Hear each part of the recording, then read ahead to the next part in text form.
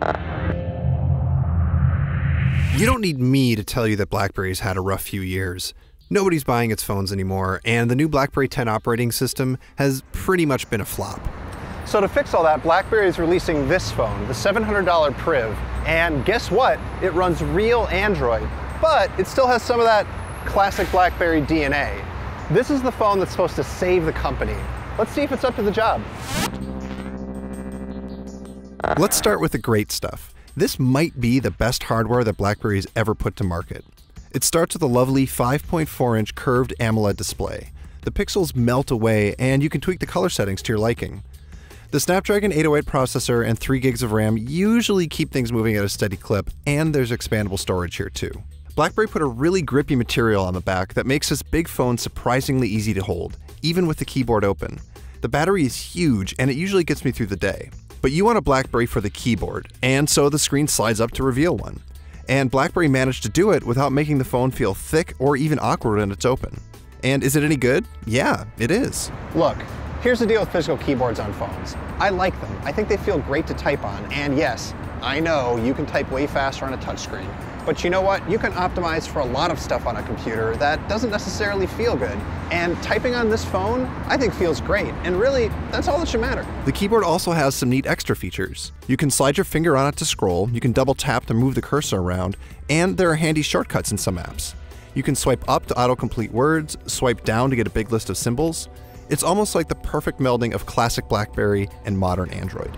And it's that almost that gets me. BlackBerry has a lot of really good ideas about how to make Android better, but it falls down on the execution. I've had this thing get crazy hot, I've had it hard crash on me, I've pocket dialed people, and a bunch of notifications just aren't coming in. The Priv is just too buggy. But beyond the bugs, there are other problems with the software. Take the BlackBerry Hub. It lets you take all sorts of incoming messages, email, text, Twitter, Facebook, and combine them all in customizable views so you have a one-stop shop for all the stuff that people throw at you every day. But it doesn't work well with Gmail, it kicks you out to other apps all the time, and realistically, BlackBerry is never going to get enough third-party support to make it a real success. The Hub should be great, but it's just not there yet. You can turn off all this BlackBerry stuff and just use it like a regular Android phone, and if the company can kill these bugs, it would be a great phone. The camera actually takes pretty good photos, even in low light, but it's just embarrassingly slow, and that's not okay anymore. This thing is called the Priv, which is short for privacy, and BlackBerry nails that. It's better than your average Android phone at helping you know that it's secure. That's thanks to a little piece of auditing software called DTEC.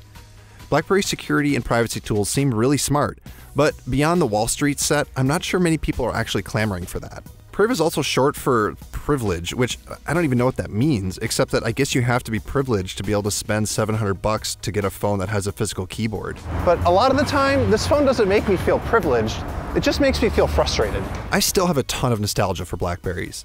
The Priv is supposed to be the phone that gives me permission to come back, to participate in the big world of apps and Android while keeping all that BlackBerry stuff.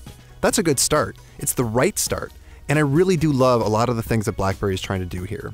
But too much stuff here is either slow or unfinished, and even though it could all be fixed in software updates, waiting for BlackBerry to fix its software is a really old story, and nobody should be nostalgic for that.